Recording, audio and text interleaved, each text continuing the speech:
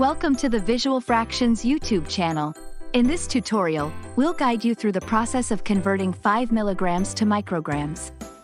Are you looking to convert 5 milligrams to micrograms but aren't quite sure how to do it?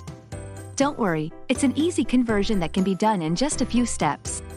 In this video, we'll walk you through the process step by step and provide examples to help you master this skill. First, let's review the conversion factor. 1 milligram is equal to 1000 micrograms. To convert milligrams to micrograms, all you need to do is multiply the number of milligrams by 1000. Let's walk through an example. Say you have 5 milligrams of a medication that you need to convert to micrograms.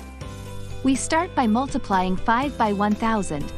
This gives us 5000 micrograms, and that's it, we're done. 5 milligrams is equal to 5000 micrograms. But wait, what if you need to convert 5 micrograms of a supplement to milligrams? Don't worry, we've got you covered. To convert micrograms to milligrams, you need to divide the number of micrograms by 1000.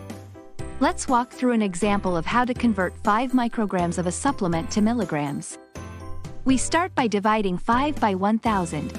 This gives us 0.005 milligrams. And that's it. 5 micrograms is equal to 0.005 milligrams. And there you have it. Converting 5 milligrams to micrograms is simple once you know the conversion factor. With a little practice, you'll be converting between milligrams and micrograms in no time. If you found this video helpful, don't forget to hit the like button. For more conversion guides and math tips, make sure to subscribe to Visual Fractions. Thanks for watching, and we'll catch you in the next video.